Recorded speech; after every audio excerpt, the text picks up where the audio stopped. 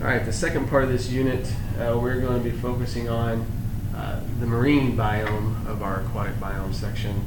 We just wrapped up the freshwater section, so we'll be looking specifically at the marine biome. Oceans, that includes coral reefs, those types of habitats.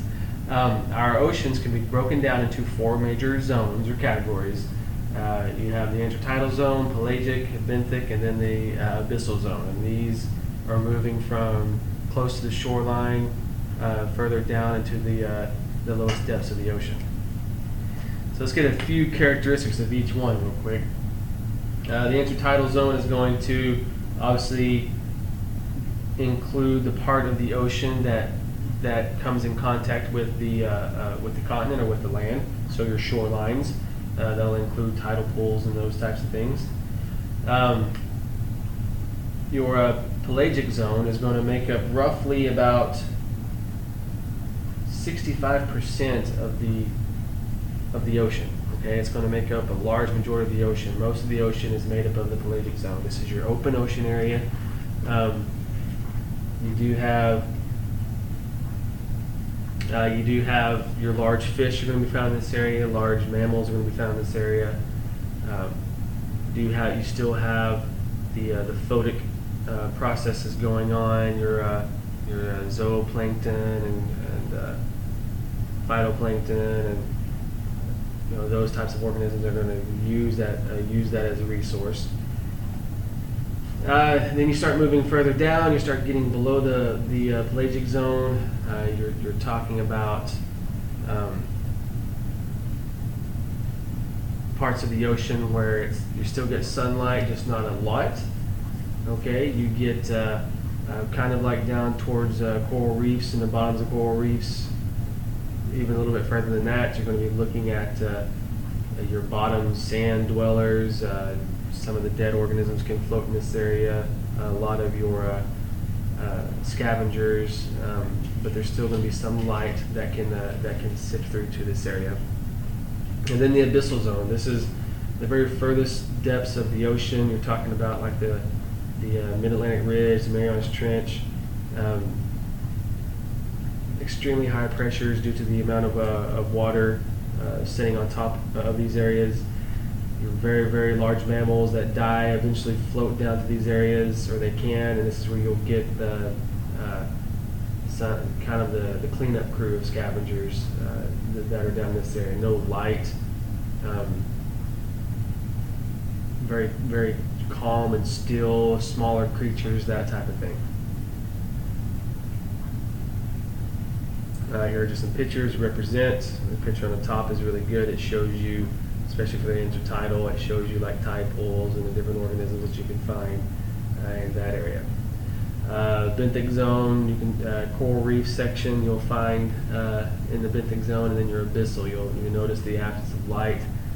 You'll find things that are very unique down in this area that can only grow in this area or live in the abyssal zone due to the high pressures and the cold temperatures. You'll find hydrothermal vents in this area and so forth. So let's look at coral reefs in a little more detail. They can be found in the benthic zone. They are going to be found closer to the edge of continents. Maybe they surround islands as well. The water is usually nutrient poor. A couple of reasons. The warmer the water, the less nutrients available. The water is not so deep that the waters are still going to be able to be warm. Coral is the primary reef animal. That's what the coral polyps are what build the actual reef itself. But then you'll have a lot of the coral animals that are attracted to the reef due to protection. They can find food due to algae and plankton that can be found there. You'll also get a lot of reef animals that like to grow on substrates like your sponges and your things of that nature. Sea urchins you'll find, and sea stars that once again they'll be the scavengers and the cleanup crew for these areas. But it's a really good habitat for being able to hide and to live in stealth and those types of things. Oceans are very important.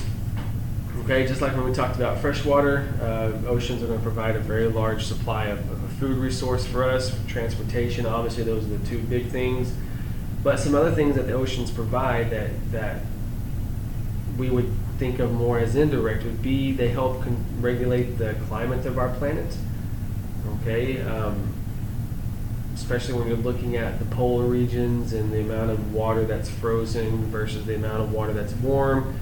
Ocean currents help move and transport cooler temperature or cooler water, which help in turn regulates cooler temperatures. It is the largest ecosystem on the planet, so it holds the most biodiversity on the planet.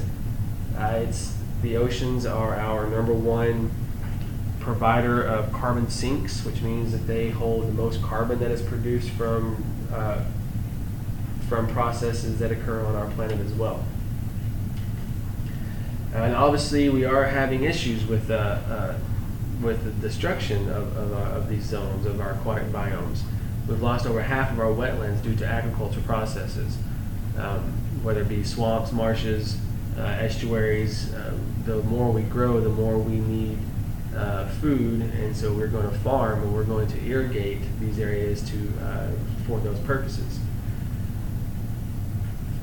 Rising sea levels have always been an issue. We are in a stage in the Earth's cycle to where it's been coming out of the ice age for a while, and it's actually starting to trend to its natural cycle of a warming period. That's not all due to humans, but the humans have accelerated the process. This has caused a rise in sea levels. Okay, so we've lost about over 10% of our beaches due to erosion from rising sea levels, also due to development.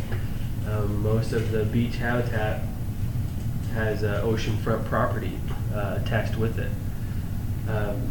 Offshore fishing, offshore drilling are big issues with habitat destruction. A lot of illegal fishing practices occur where they use this process of dredging or dragging large nets on the bottoms through the ocean, and it catches fish that they don't want. They leave them. Those fish die. It can destroy coral habitats, break apart the coral, break apart the reef, using dynamite to catch fish in certain places. Obviously, offshore oil drilling, we've seen in the news the issues with that, everything from BP and other places that we've seen in the news. 25% of our corals have become severely damaged to where they're going through a bleaching process.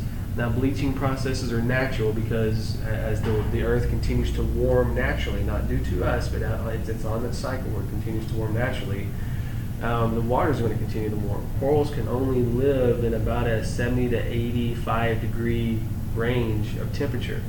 But as those waters continually warm, the bleaching process is going to occur, killing off our coral. Invasive species are also a big thing. Now, invasive species are usually human caused, okay, human population caused. We develop in certain areas, in certain habitats, and it pushes species that live in those habitats out, and they have to go somewhere or they die. And so they encroach on other habitats and other biomes. And so they become invasive. They start taking over. There's no natural predators in these other biomes or these other habitats. They're able to dig into the food chain and not be considered a food source because there are no natural predators, so they become invasive. Other ways through human recreation, through travel and sporting, boat sporting, and those types of things, and fishing.